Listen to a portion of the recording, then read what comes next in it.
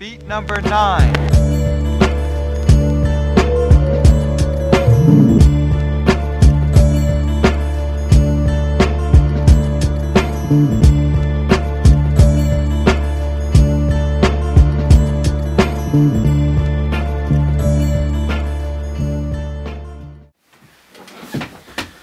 What's up, y'all? Welcome to the new blog, Respect the Hate. Got my man Howard B. Knox, Maverick, DJ Val Beats straight out of Boston. We're going to talk about a lot of subjects today. The first subject we're going to talk about is clearing samples. When you don't clear a sample, are you robbing the original artist? I say, actually, kind of what you were saying. Yeah, it's almost like it depends. But I honestly think when you're not clearing that sample, think about the artist or the producer that's putting in the work into that. Now, that artist may have made their money, you know, for whatever song or whatever was sampled. Now, just the rebirth of that material into something else, it also takes the creativity of that producer to put something extra into that to make it. Now, if it's a straight loop, I don't know. You know, I mean, again, that's one of those things that's it depends. Right. But if you're taking and you're really being creative with that sample, it is what it is. But here's the thing. There are EDM DJs using straight samples and making... EDM DJs make millions of dollars. These aren't $200 a night DJs. Yeah. These dudes are making their own songs, making millions, and nobody is getting paid on the back end. Nobody. Hip hop producers get scrutinized for samples, and like, where's the justice? I mean, for one, I don't know if it's the same climate today as it's always been, because, you know, hip-hop is not selling what the numbers that it used to, you know, but people are still out there, like, searching for people, you know, but at the end of the day, if you're, you know, on a smaller label and stuff, you know, you might get a cease and desist letter, but nobody is, like, taking you to court for, like, millions of dollars, because there's a lot of people that's not selling. So it depends on the economy of going after the samples, whether people are going to do it. Now, as far as whether it's right or wrong, just like I was saying earlier, it depends. Because, you know, if you, just like, you know, the example that I gave, if you're a Burt Bacharach, and, you know, there's plenty of songs that people have taken of his and covered and done, Look of Love, House Is Not a Home, Luther Vandross, like all of this stuff.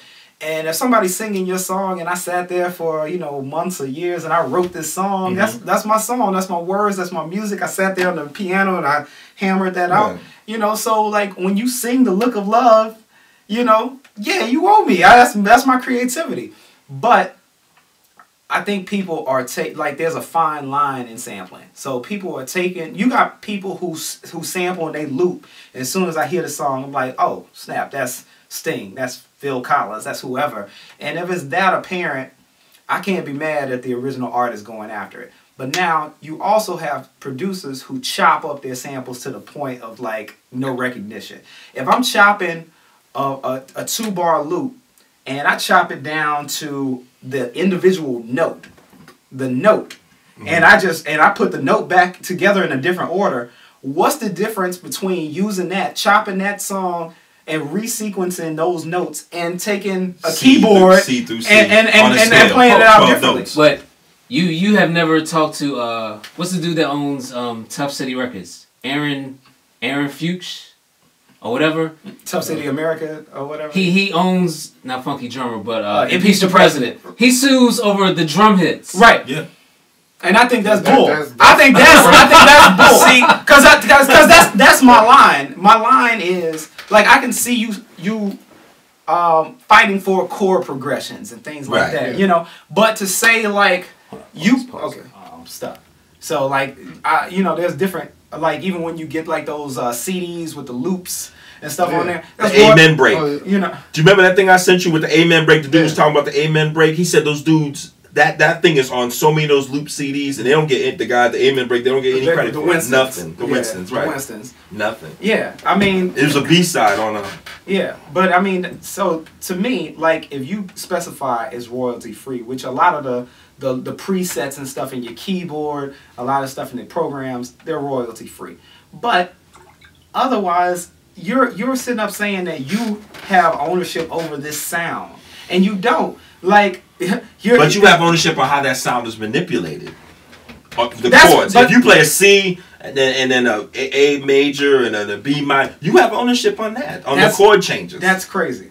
That's like not the chord progression, not like how I thought to myself these notes should be ordered. But you got people who are suing, like, you know something, the way that the drum head sounds on that snare, that's mine.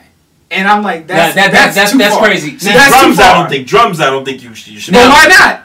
Why not? Because at the end of the day, people can tell what the impeach the president snare sounds like. It's true. People can tell what the funky drummer snare sounds like. Right. The synthetic substitution snare. They can tell what those snares sound like. So if I can hear that snare and automatically tell what it is, what's the difference?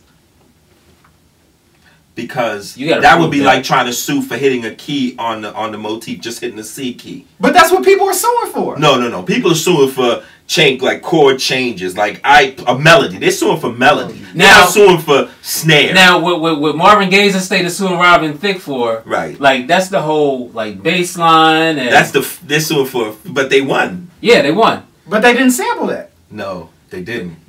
They replayed the it's same like an interpolation melody or something. I don't know what it's not even the same.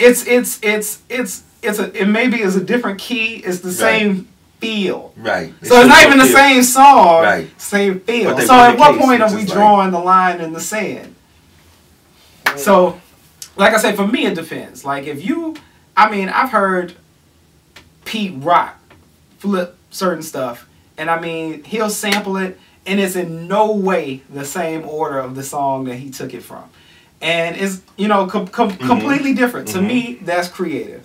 But now, if you have Sugar Hill Gang, Good Times, sample for Rapper's Delight, right. That's the exact same song. But where does sampling start with? Like, if you sample somebody, do you think about that artist that you sample, like how they're living their life right now? No. I can't say that I do, but at the same time, like I've watched. You're like, yo, that joint's hot. Hey, let me get that. That piano sink. Come on. So hold on, I'm not gonna say that I do, you don't. But I'm not gonna say that I shouldn't, because I've actually looked at. I don't know if you've seen the documentary. Hit him up on Twitter. No, it's a documentary. It's called Copyright Criminals. And it goes into a lot of stuff in terms of sampling and copyright and things like that. And they talk to Clyde Stubblefield, who is the funky drummer. And they talked to him about, that funky drummer break. And he was like, I'm not looking to get rich off of it, but you could think somebody would say, hey, this is from Clyde Stubblefield, or give me some acknowledgement from it. But, he's still drumming today. And, like, people don't know who he is. Is he really? He's still drumming today. Like, in Alabama. That's like the dude that did Melvin Bliss. He had a documentary they put out. He was like, this has been used so many times and nobody even knows who I am. And, I mean, you could just... Dougie. Mm-hmm. And I didn't know there was a video for it. So I go on YouTube and watching the video. And I'm like... They could have called Dougie Fresh in to be in the video. So this is the thing, but they bit off of that because there was a Dougie song before "Teach Me How to Dougie," so like the same year. So these cats out of Dallas. Oh, see, I didn't know that. So these cats who did the "Teach Me How to Dougie," there's a song out that same year called the Dougie, and they called Dougie Fresh, and they have Dougie Fresh in their video. So they did the respect and had Dougie Fresh on the car dancing with them doing the Dougie. And nobody knows who they are. Nobody knows who they are. And the Teach Me How to Dougie cats came out afterwards, and now everybody knows who they are. But Dougie Fresh does play Teach Me How to Dougie when he performs. Yeah. Oh yeah, he does. Yeah. But they gave him the respect. But this is the thing about sampling that I feel like a lot of these original artists are kind of shooting themselves in the foot. If you got hip hop as an art form that you know, as a segment of hip hop that does a lot of sampling, and they do a lot of creative stuff with these samples and things like that, stop coming out here and saying you're going to charge them $100,000 to use the sample, because that discourages people from using your work. Right. You could sit up and probably get a whole generation of people to rediscovering your work. Who you are. If you just like put some sensible rules on sampling. Say, hey, you know, for everybody who releases, you know, my song commercially, you pay a $500 fee up front, and then you give me however many cents off of the albums that you sent. Right. So, but at the same time, like RZA is putting you on to those people. Oh yeah. But he's not sitting up and he's not. It's not like Big Papa. You're just playing the Isley Brothers. Right. He's not taking the straight idea of somebody else and just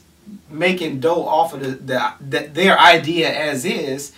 He's being creative, but us creation. Right, us being, you know, inquisitive as we are like, how did he create that? You know, and that fosters like this desire to go out and seek other stuff. Now, what do you think when dudes get someone like Dre does this a lot? Dre will get someone to play something over. Because Dre is a smart dude. Right. Because the thing about it because the thing about it is you pay a different amount for covering a song than you do for sampling a song. And so that's why Dre is a smart dude. But that what's the joint that off the Shaft soundtrack that he used for that Corrupt is rapping on? I know what you're talking about. That was a straight loop. The next episode. Oh, the Bag Lady. The G thing was a straight loop. Straight loop. But no, that actually is a. So that's. Is that an interpolation? That wasn't an interpolation. It's not the one off the Shaft soundtrack though. So he got over by finding the other version of it, which is what a lot of people do too. But that's what happens. A lot of times people won't go to the original sample; they go to the artist who sampled the sample. That's what Mary did with our LOG.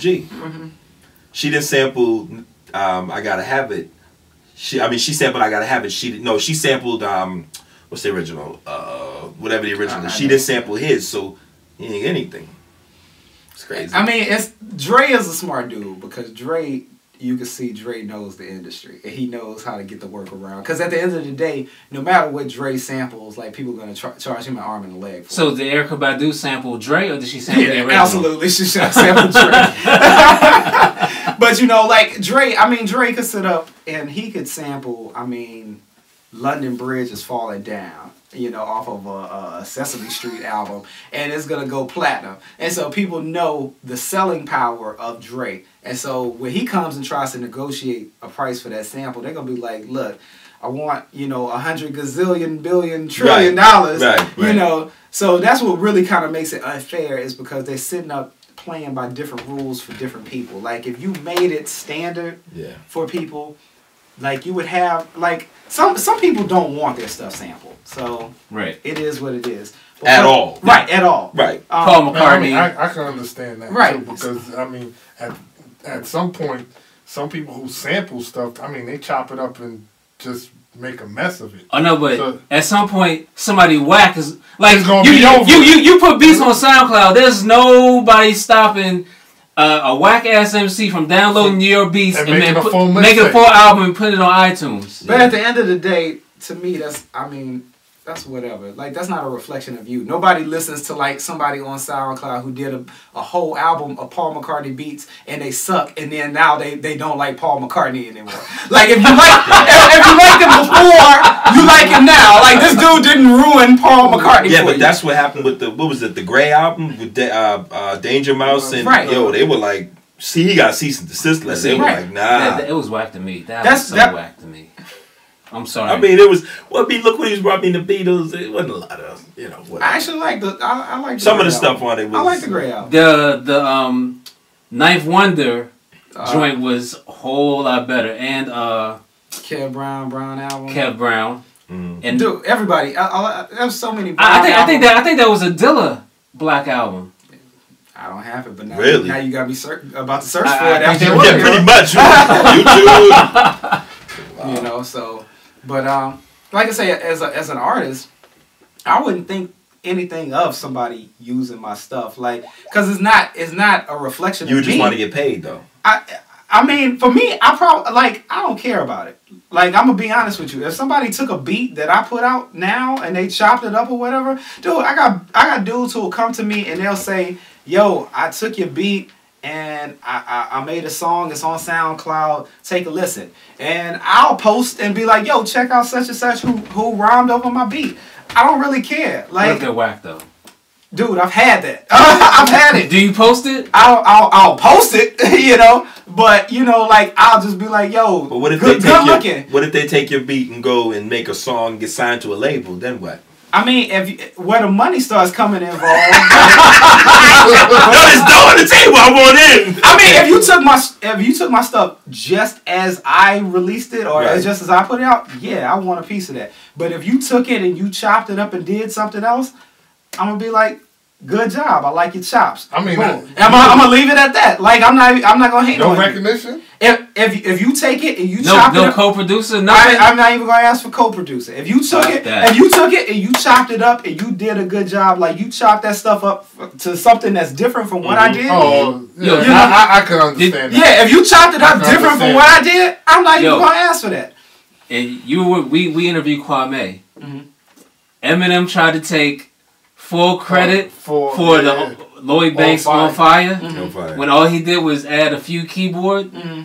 Like, he tried to take full credit and put Kwame as co-producer. Oh no, at first he didn't want to even put him as co-producer. So have him as co-producer. Like, come on, dude. I mean, but so he said he read it produced by Eminem. Yeah. So you went off.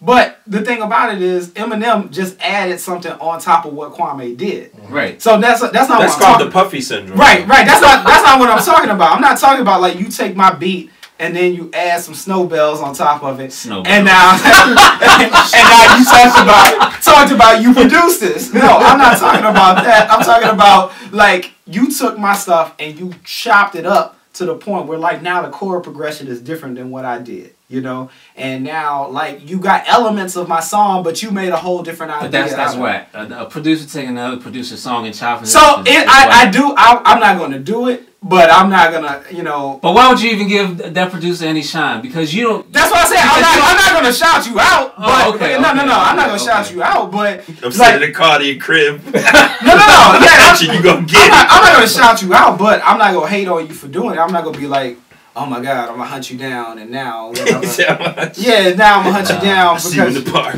Right, you know, I'm not really gonna care about it. You know, It is what it is. All right, let's talk about. Let's move on to the next subject. Respect to hate people. Down South MCs that can do a whole East Coast album. Who? Oh, name some. Name some Down South MCs that can do an East Coast album. Bun B. T.I. Scarface. Outkast. Ludacris. I don't know about Luda. Really? Nah, Luda. A whole East Coast like Alchemist and Trinidad Luda. James. What? Alchemist is a pretty versatile dude. So with Alchemist, I mean, he's produced like Snoop and stuff. I'm talking about straight East Coast beats. But that's what I'm saying. Like I'm saying, like, you know, because you're like Alchemist and Luda. I think that could happen. That could actually happen.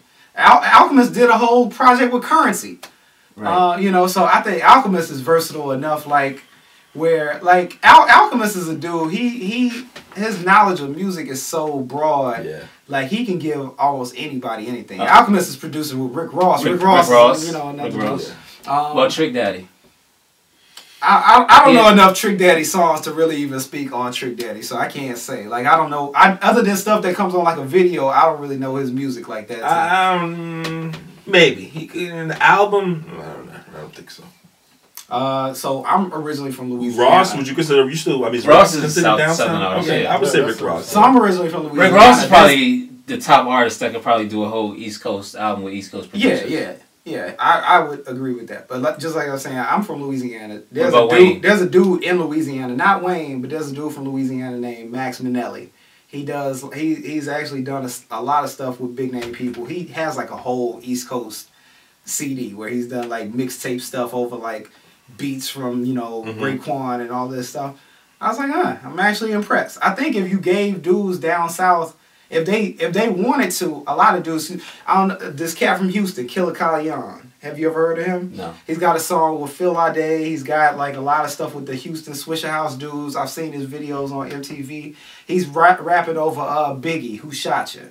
I think he's like a dude who could do it. Like there's some dudes down south who. What about Slim Thug? Not so much. Yeah, I think I think so. I don't think so, cause you don't think so? Cause the thing about it is a lot of East Coast stuff is probably more up pace, faster pace, right. And so Slim Thug, I think with his voice and delivery and stuff, like I think the slower Wait, stuff. Isn't Jay Electronica from Louisiana originally? Where is Jay Electronica from? I don't know. Like the dude claims like Detroit, New Orleans. I don't know where he's from. Like I really don't. So if he's from down south, I would say yes, he could do one of the albums. I would love to see T.I. over straight East Coast beats. Like the joint we were talking about in the car with CeeLo singing over it. Yeah. Like that beat right there is just crazy to me. I mean, you know, I have this conversation all the time about the Southern artists, and people say, a lot of people say, the South stuff is whack, it's whack, it's whack. I don't think that's necessarily true. I think it's still hip hop. I may not like all of it, but I still have to respect it as part of rap, as part of the hip hop sphere. Right. I have to. Right. You know, so, I joked about Trinidad James. Beat number 9.